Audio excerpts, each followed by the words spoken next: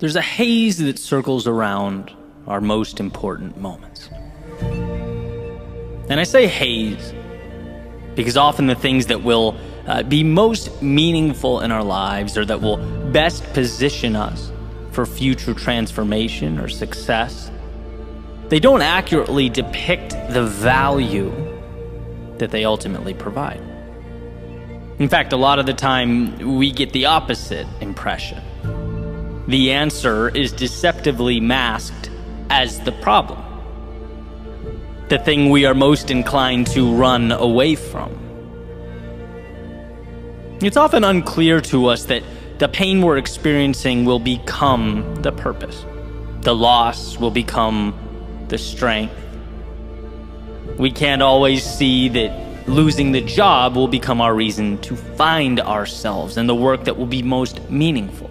We don't always understand that losing someone that was a big part of our lives will ultimately create a little space that will bring about connection with others who will lift us up and make us better.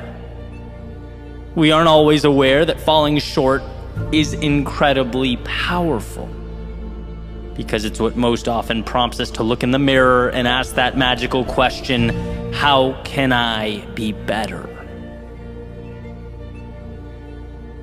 Again, we see it in a million different ways, different contexts. The solutions masquerade as problems. Or as has been famously put, the way often presents itself as the obstacle.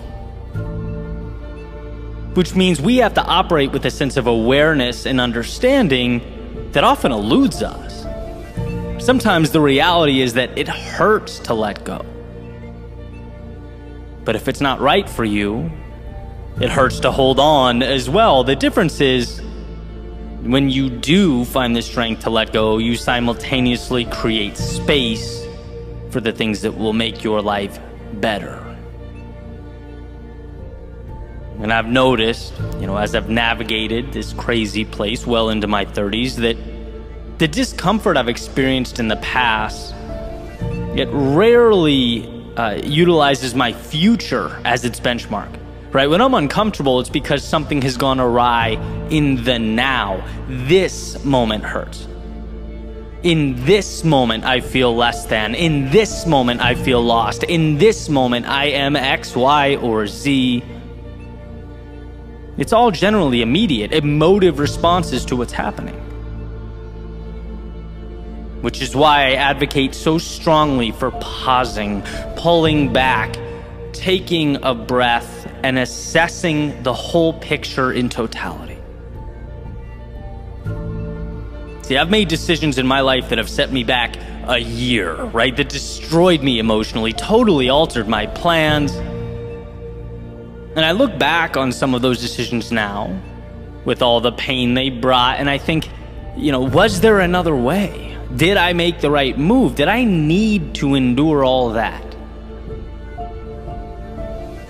And I'm not going to pretend, I know how some parallel universe would have unfolded if I acted differently. But as I reflect back, I still think that I made the right choice. I don't see another way. Sometimes there are no easy decisions. Sometimes life is about choosing the least bad option. I've talked about having to step back in order to leap forward, or stepping sideways in order to ultimately advance. Sometimes the thing we need just looks like discomfort, the sheep in wolves' clothing, where you have to seek out monsters in order to destroy the ones that live inside of you. The reason, one, I think this is so important, and two, I'm so passionate about sharing it with others is because, again, our instincts drive us away from the things we need most. That's just how it is. Humans are more emotional than we are rational. And there have been plenty of times where, just being reminded, Eddie, I get that this is challenging, but where do you most want to go? Eddie, you're playing defensive. Which I'm sure minimizes problems now, but will never propel you forward with your career. Eddie, you're dragging your feet and calling it perfectionism. Could it in fact be fear? Right? I've had a lot of these little, and sometimes not so little, epiphanies over the course of the last decade. You know, when people ask me about speaking, which being that I do it for a living would make sense, right? Tips or insights, whatever it is, I'm being completely sincere when I say that I wish I had some formula I could propose, right? That would make you go from 0 to 60 in 3 months. But the truth is, the biggest bang for your buck is stepping right into the terror. The thing you're most inclined to run from.